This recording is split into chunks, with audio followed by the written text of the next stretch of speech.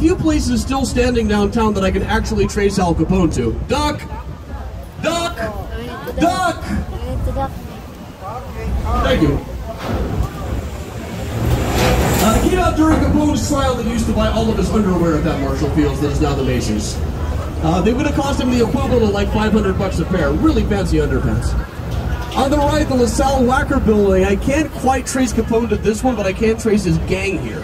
After Capone went to prison, they were operating under the leadership of Frank the Enforcer Nitti out of a room on the 6th floor. Cops busted into there one day, shot Frank the Enforcer Nitti up pretty good.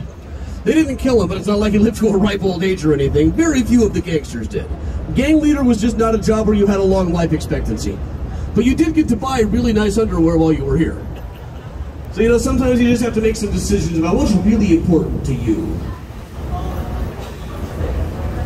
Over on the right here, rising up into the sky directly to our right, 77 Wacker, the United Building, 1990 to Stefano and Partners, Ricardo will feel the architects. Up top is a postmodern take on those old rows of Greek columns.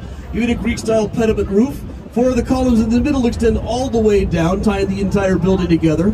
Endlessly classical and endlessly modern at the same time. I don't think that one is ever going to go out of style. There are those who would say 55 Wacker next to it kind of has. Designed by a brutalist architect named Otto Stark, who happens to be my next door neighbor.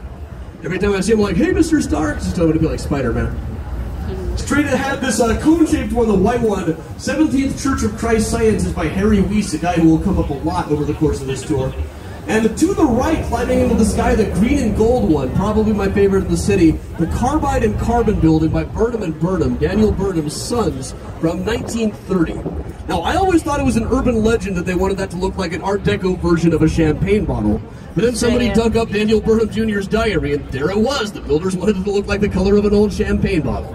And in 1930, that was kind of subversive of them, really. Prohibition was still going on. Champagne wasn't legal in the United States. Not that that stopped anybody in Chicago from drinking it. Or anywhere, really, but it's been